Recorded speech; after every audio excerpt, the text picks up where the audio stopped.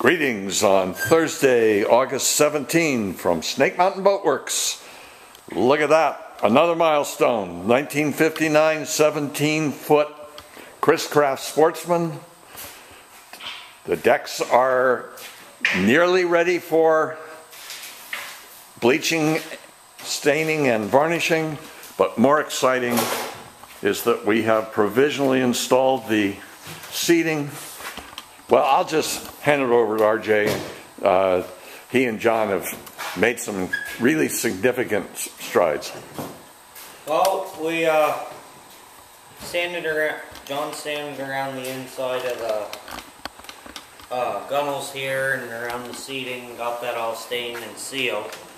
So we didn't have to work or worry about staining that at the same time we did everything else that would already be done. But we just installed ceilings into this boat. There was some evidence that there was ceilings of some sort. Every rib had a screw hole about every 4 to 6 inches, which was kind of weird because if you had boards like this, you have a set of screws that are wider and then 2 that are closer. And there was only one every 6 inches on the old frame, so it almost appeared like there was plywood in here, ceilings at one point, or they really wide boards maybe, I don't know. Yeah, the ceilings were an option.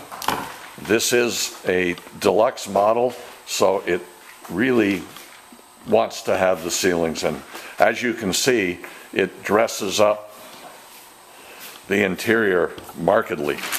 The seats are sitting in place because once we put the ceilings on, of course, the interior is narrower by almost half an inch.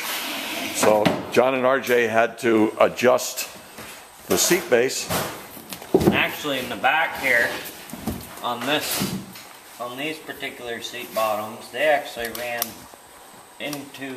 past the frames, and they went right up to the edge of the boat, so they were about 3 inches too wide on each side.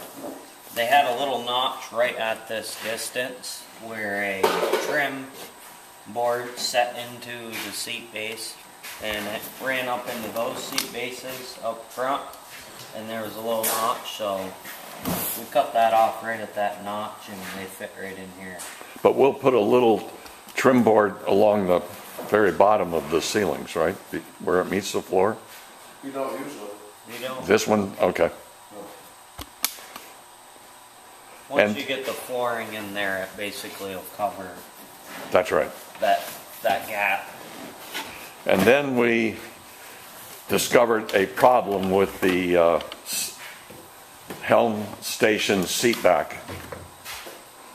Which a lot of times we actually have to peel these off, peel the vinyl off, and remake these or cut them down, because a lot of times once you install the ceilings, they're actually a ½ inch on each side narrower, or a ½ inch total depending on how thick your ceilings are. But these ones actually fit in there really decent. So we won't have to shorten them at all. But this piece of plywood sits right on the floor, and we noticed that when we looked at it, water is wicked up in here, and it's actually delaminated it all the way up into here. And it's working its way up the sides too, but down here the plywood's well over an inch thick, as to where this is only 3/4 inch plywood.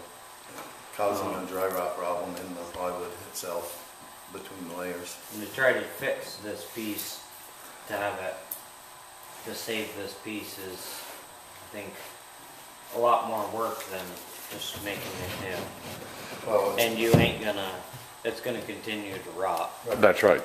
And I think we'll address that in the future, because you see on this boat, that seat back sits right on the floor. I think if we were to put a piece of trim wood across and then set that down on it. Right. A lot of boats have a 4-inch mahogany board that goes to the back of the seat frame that runs across, and then this sits down on that, so it doesn't wick up in your plywood. But this model, Well, you realize if we're Wasn't doing like that this. piece of trim, if we do that piece of trim, we may get away with cutting off the bottom of that plywood. Yeah. But we'll have to see how far up in the dry rock is up in the plywood. All right. Well, I guess the next order of business then is to pull that seat back out and trim it off and see if we can save it by putting what really should be there, a trim board or baseboard, whatever you want to call it, screwed down to the floor and running across. But I think you'll have to agree that she's beginning to look like a Chris Craft. So that's our update on the 1959 17-foot Chris Craft Deluxe Sportsman for Thursday, February 17. Thank you so much. Bye-bye for now from Snake Mountain Boat Works.